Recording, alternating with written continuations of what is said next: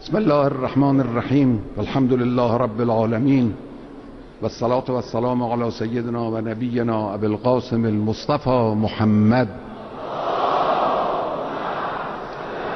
و على آله الاطیبین الاطهرین المنتجبین سیما علی امیر المؤمنین و الصدیقة الطاهرة سیدة نساء العالمین و الحسن و الحسین سبطي الرحمة وإمامي الهدى Fatima Zahra, may peace be upon all of them, may peace be upon Ali, son of Hussein, Muhammad, son of Ali, Ja'far, the son of Muhammad, may peace be upon all of the family of the Prophet.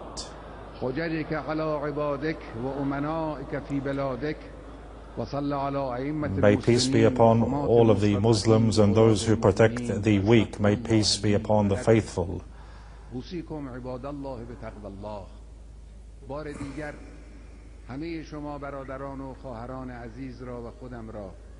One more time, I would recommend all of you, brothers and sisters, and myself to divine piety. For a few moments, I would like to speak about the developments happening in Tunisia and in Egypt, developments unfolding there. These incidents are really important. This is, let's call it an earthquake. If the people of Egypt, with the blessing and assistance of God, if they are able to push this through and move it forward, then what will happen to the U.S. policies in the region will be an irreparable defeat for the U.S. Today, more than, let's say, even the officials that have fled from Tunisia or Egypt, more than those officials, even Israeli officials are more concerned. The Zionist enemies are concerned more than anyone else. They are aware that if Egypt ceases its alliance with them, and if it assumes its real status, what great happening will take place in the region? These are what was forecast by our late Imam. Those things will materialize. Therefore, these incidents are of paramount importance, and the analyses across the world, they try to ignore the main cause for these uprisings. They make a mention of economic and non-economic issues that, of course, are important. They have their own role, but the major driving force for this great popular movement, first in Tunisia and then its peak in Egypt, this was this feeling of humility and humiliation that the people feel because of the performance of their officials. People felt humiliated. They felt they were insulted.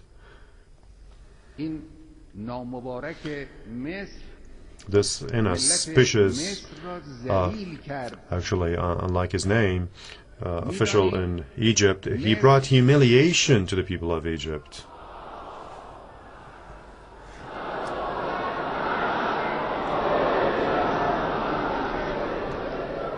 Let me first mention a few points about Tunisia. In Tunisia, the fugitive president, Ben Ali, he was absolutely dependent on America. We have reports that he was dependent on the CIA. See how hard it is for a world nation to see that the head of a state of a nation, so arrogant and so selfish president that he was highly arrogant and selfish. He was actually officially acting as a servant of the U.S. and puppet, and for years he served them, and strongly he resisted issues of the people, especially he took measures against the religion. In Tunisia, that's a Muslim country, it has a high record, Islamic record, and there were great Islamic scholars in the Islamic civilization. They emanated from Tunisia. In such a country, people during the rule of Ben Ali, if they wanted to go to mosques, they needed to have special IDs. They needed to have permits to go to mosque. It was issued by the government. Not everyone was issued those cards and permits. To go to a mosque, you were not allowed to go. You were not allowed to hold prayers, even individually, let alone congregational prayers. Wearing of hijab was officially banned. Then one major incentive of the people was their demands for Islam.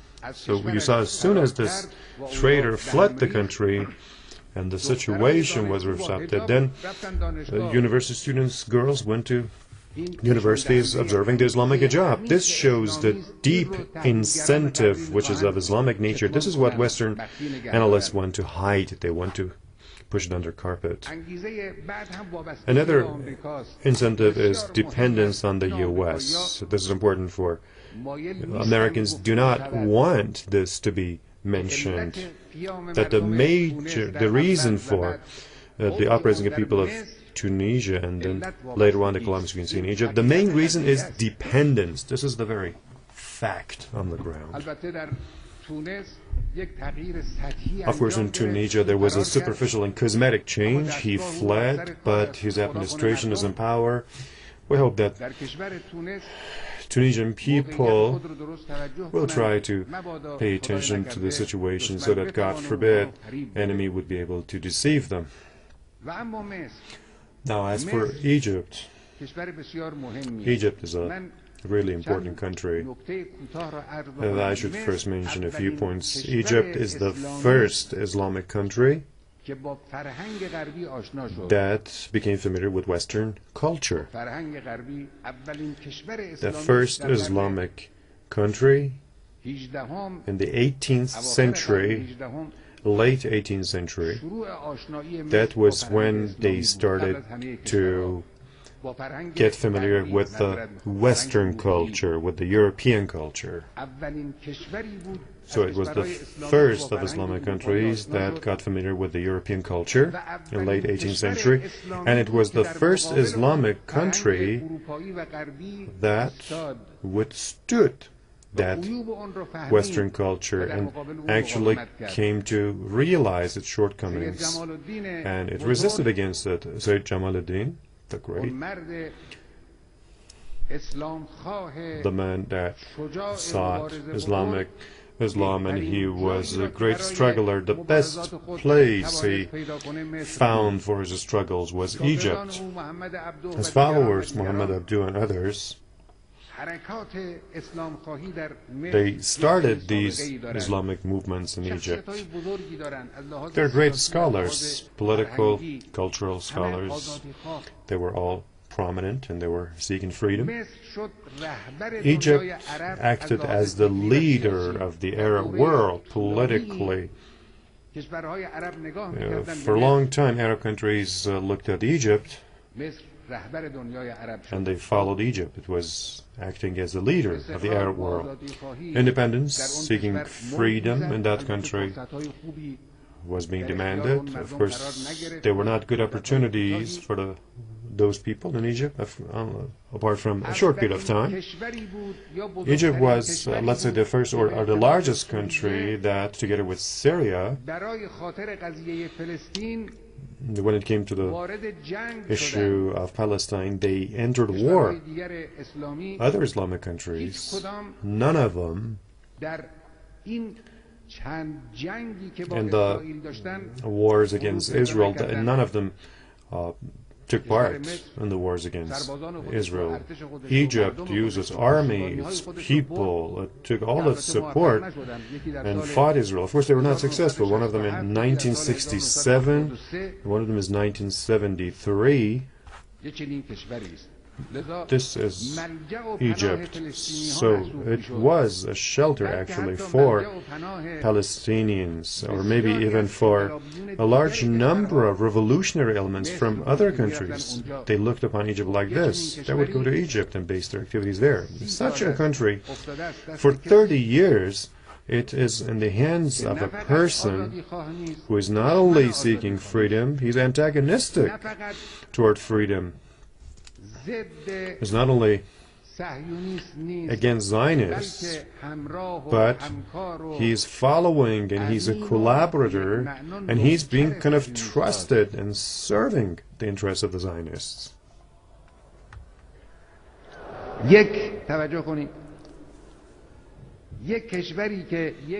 A country where one day was bearing the flag of anti-Zionist campaign, and it was an example and hope-inspiring for the whole Arab world, then this country, the situation turned in such a way that Israelis, and the Zionist enemies actually, in all their anti-Palestinian activities, they relied on the assistance of Mr. Mubarack. He helped them in the war on Gaza. If Hosni Mubarack hadn't helped the Israelis, they would never be able to siege Gaza. For 4 years they have been under siege in Gaza. In the 22-day war, 2 years ago, men, women, children in Gaza, they came under the fire of Israel. They lost their lives, their homes were destroyed, and they did not allow other aid caravans, not from Egypt, but from elsewhere. They did not allow aid caravans from elsewhere. They wanted to go through Egypt, like the caravan from Iran. They wanted to go get their assistance to the Gazans. Egypt did not allow that. That means Hosni Mubarack didn't allow this, actually. This was the situation in Egypt. And this people in Egypt decided they had enough. In order to, because of the support of the present administration in Egypt for Israel, and because it was following in the footsteps of Israel and full obedience to the U.S., they feel that they are humiliated. So this is the major reason for their movement. And now they are Muslim people. They start from Friday prayers. They start from their movements from mosques. And they chant slogans of Allah Akbar, God is great. These are religious slogans being chanted in Egypt. And the strongest struggling movement is the Islamic movement over there. And now they want to remove this feeling of humiliation. This is the major reason. Western world does not allow this. They don't want to see this analysis spread and be spoken about among world circles. They always refer to economic issues. Of course, economic problems and woes are a problem, but the servitude of a person like Hosni Mubarack toward America never pushed Egypt even one step toward economic flourish. 40% of the people of Egypt, the more than nearly 80 million people, 40% are below poverty line. Even in Cairo, the capital city, based on tangible reports that I have heard up to 2-3 million people, but we know that several thousands of people in Cairo, they live in graveyards out of poverty. They have no homes. They take shelter at cemeteries. This is such a situation of life over there. People a problem with their subsistence. That means America, for this servitude, they didn't even reward Mubarack for this servitude. And today they are not rewarding him either. Every hour that passes, the moment he flees Egypt, Mubarack should know that the first door that will be closed will be the doors of America. They won't allow him in. Like they never allowed Ben Ali from Tunisia, like they never allowed Mohammad Reza from Iran. This is how they are. These people whose hearts are beating for serving the interests of America, they should open their eyes and see these instances. These are devils. In the fourth Imam prayer book, he says